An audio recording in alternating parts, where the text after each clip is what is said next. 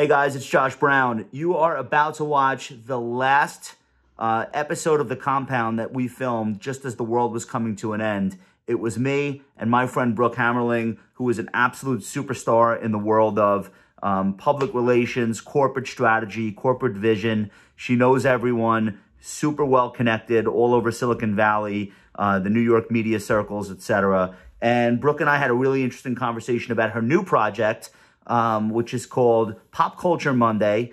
And it's a newsletter that Brooke is putting out to keep business leaders up to speed with what's happening in pop culture. So important these days that people who are leading teams of employees, dealing with customers, speaking publicly in the media, understand the zeitgeist, understand what's happening in pop culture. And Brooke's newsletter does a really great job at that. She's also an absolute rock star. You're going to love this interview. It's so funny to watch us talking literally days before New York City went into lockdown. But everything she said is still hyper relevant. So stick around. Hey, it's Downtown Josh Brown. I am here with Brooke Hammerling. Brooke is a strategic communications expert for tech and media. Yeah. Is that right? Yeah. I got it? Exactly. Okay. Brooke has founded an advisory firm called The New Thing. She's also the author and producer, I guess. The everything. I'm a one-woman show. You're the everything on of Pop Culture Mondays. Everybody who's cool in technology and media is reading this newsletter. It's on Medium. We're going to talk all about it. Stick around. We'll see what's going on.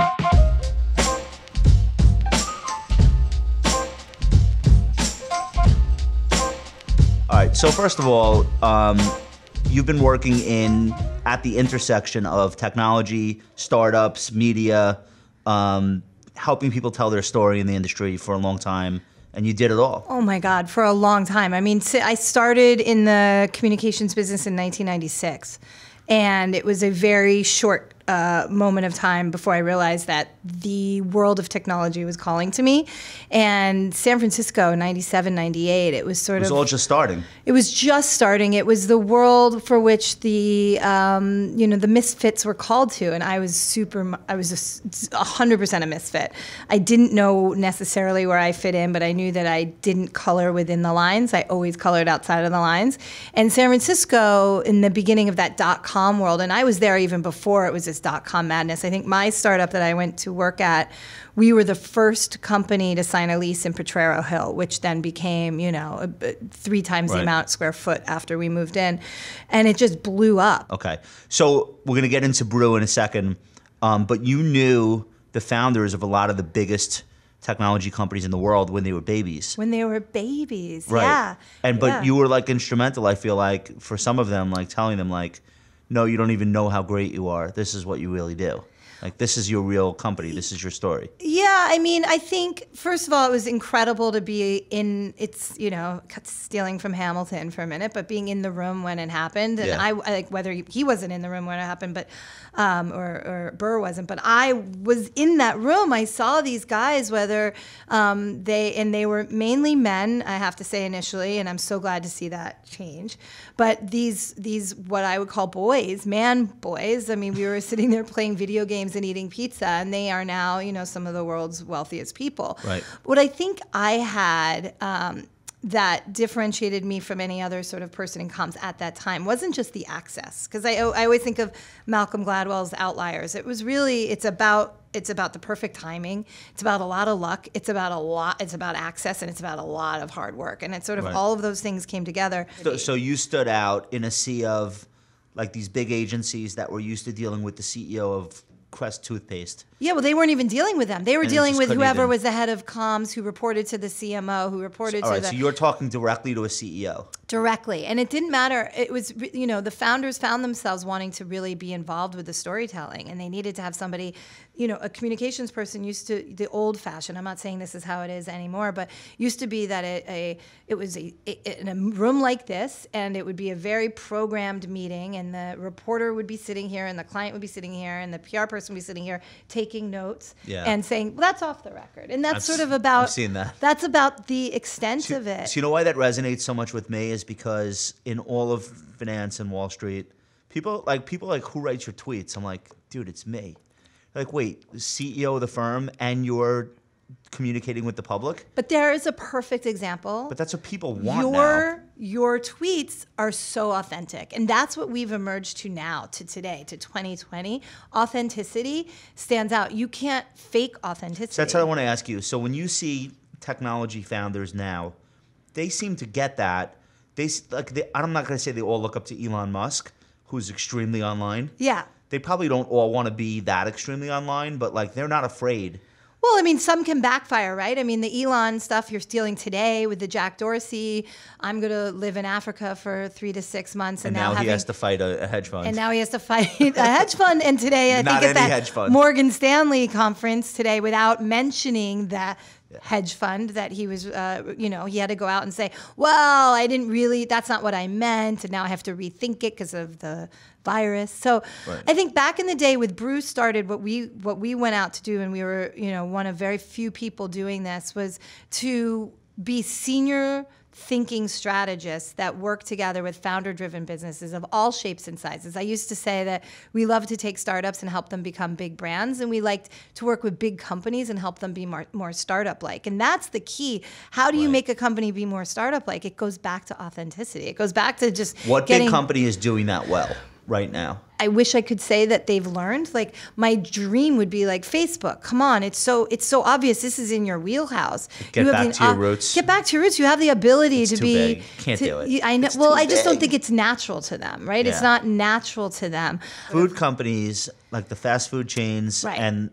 Perfect example, right? Like Taco brands, Bell, all of those things. Wendy's, Tito's today. They seem to be fearless. The consumer brands. What did Tito's do? Somebody came out and said you could just use Tito's as hand sanitizer. There was some memes going around that said, like, there's great examples of making sure you're totally getting the best bang for your buck of your hand sanitizer and mix it with vodka, and it became this thing. And so Tito's used that in real time as an incredible marketing initiative, and said, wait, no, warning, you cannot use our vodka. Is not a hand sanitizer. Don't use it. It's not going to do anything, but you should drink it. Like, that'll help. That'll be thing. And so it's become everywhere, and everybody's tweeting the story, and they took what could have been a negative, like, don't use us, and turn it into a positive in real time. It goes back to that Oreo cookie in the halftime. Dude, the chicken sandwich wars this past fall, like Popeye's sales were up 40% in the quarter. Is that wild? From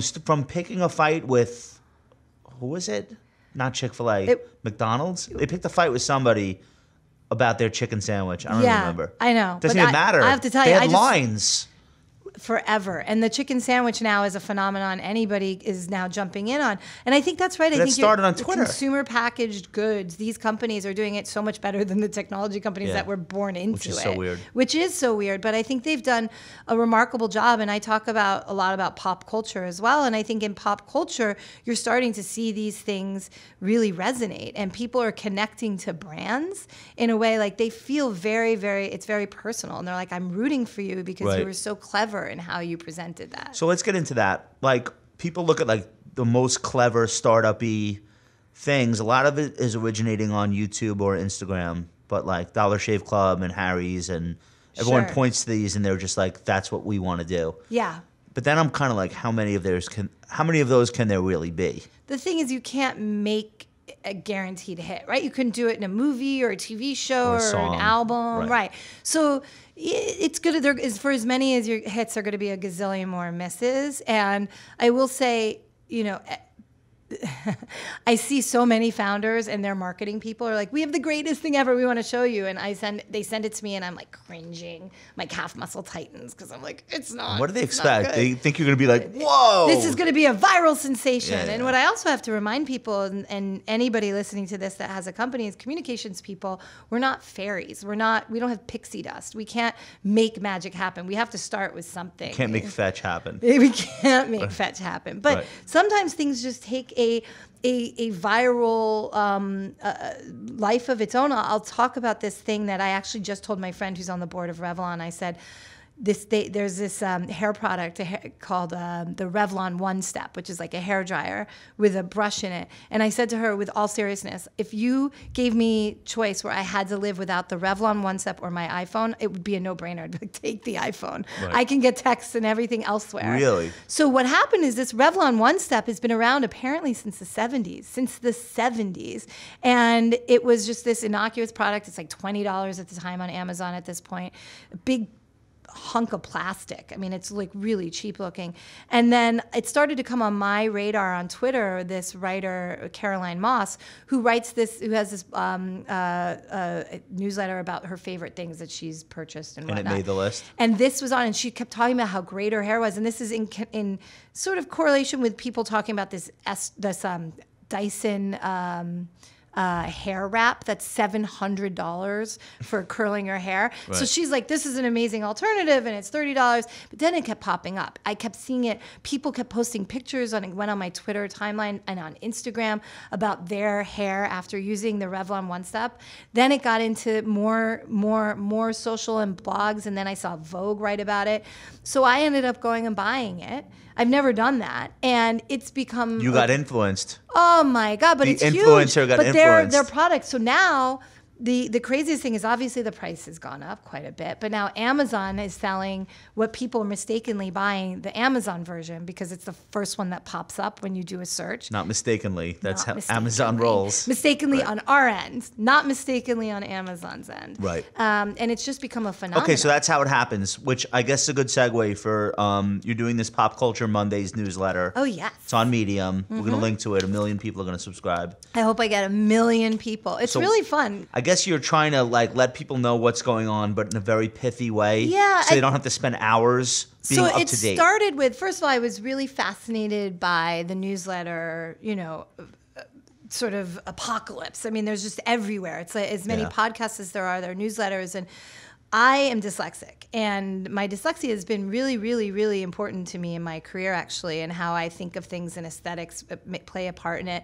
And so when I read these newsletters, they all look the same. They're all great. I mean, some of my dearest friends have amazing newsletters, but my mind wanders. Like when everything is this formulaic sort of appearance, I start to wonder. It turns out a lot of people have that. That's why, people look at it, or they'll just read the first few sentences, or they You can't get people to read past 3 sentences unless the first 3 sentences grab them. Right. And in fact, a very important CEO who I mentioned earlier in this said to me once, like, send me, if there's an email to me that is more than 3 sentences, I do not read past it. Yeah. So tell me what you need in those 3 sentences.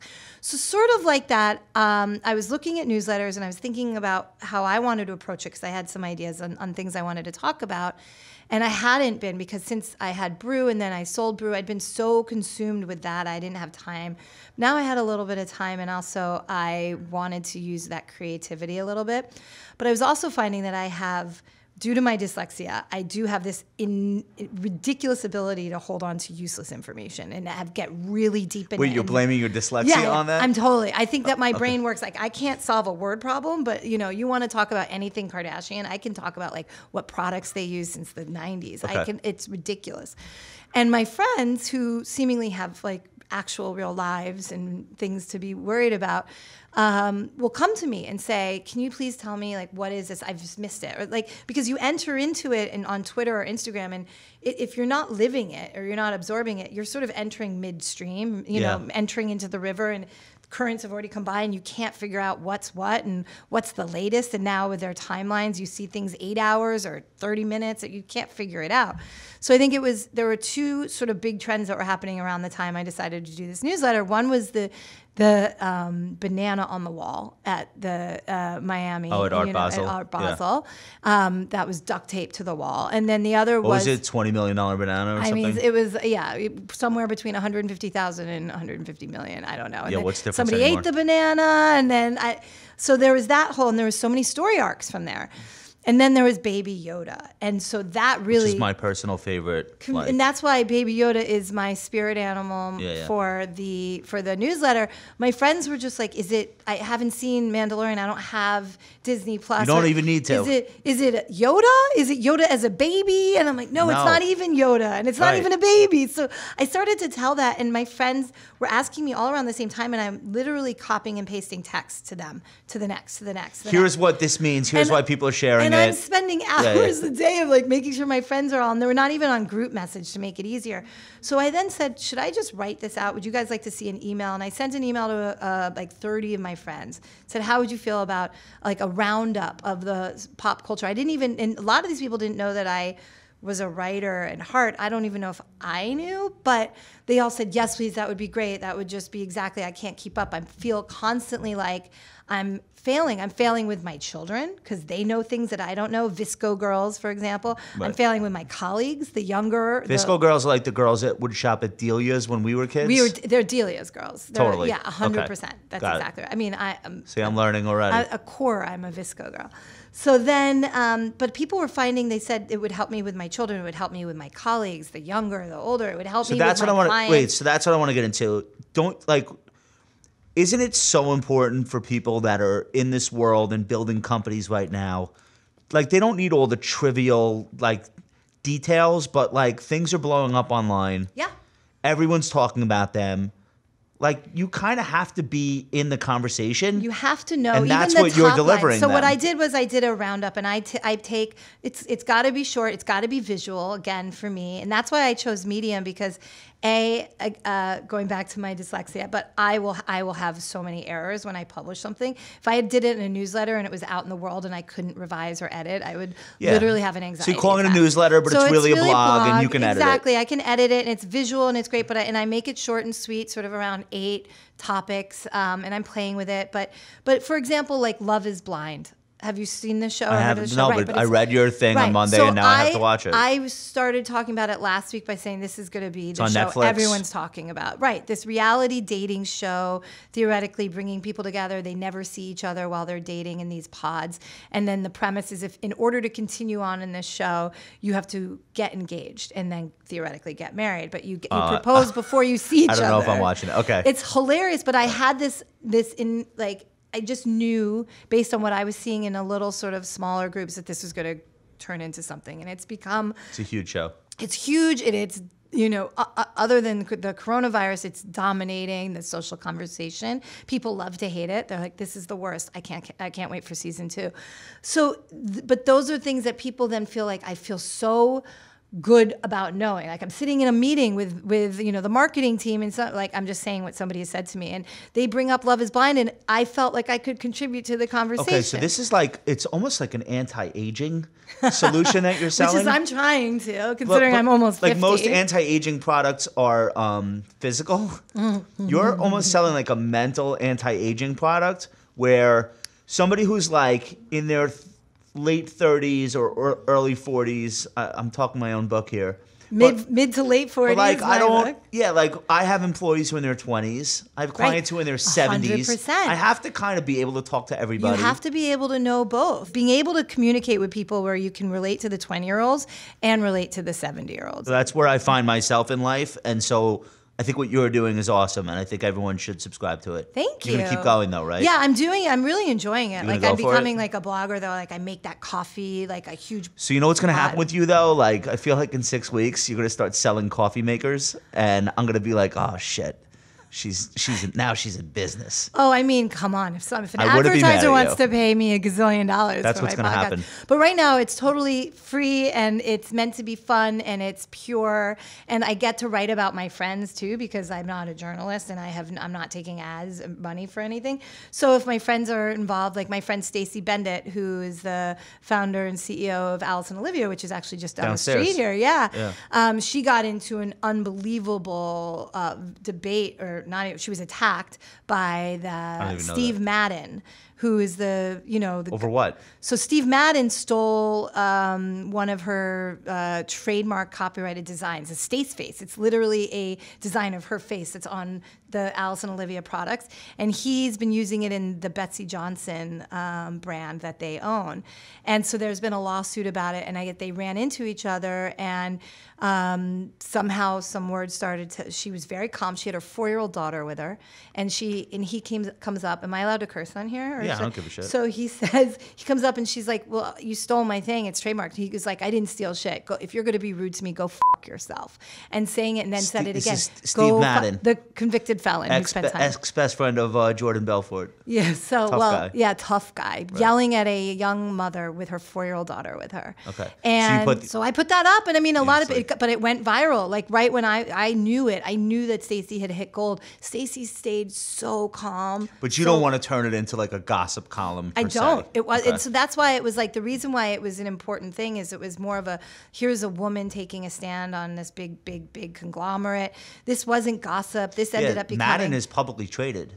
It was it's a business thing, and it was also a story of the time right now, and the women and old men coming after them and their children there, and I just thought it was a very important, movement, whether she was my friend or not, and to see how she handled it was also really, really extraordinary. All right, so you have to keep going. Yeah, and you have to tell those stories, even if you're going to take personal blowback. Yeah, no, I will, and I want feedback from people. So I've gotten so many, All right, requests. so let's tell them where they go so they can read it and subscribe. Oh my God. What's the URL? I should have the URL memorized. Google Brooke Hammerling. It's Pop Culture Mondays on Medium. Okay, and I'm going to put links to everything. Yeah. All right, so people subscribe, and now I'm getting a URL soon.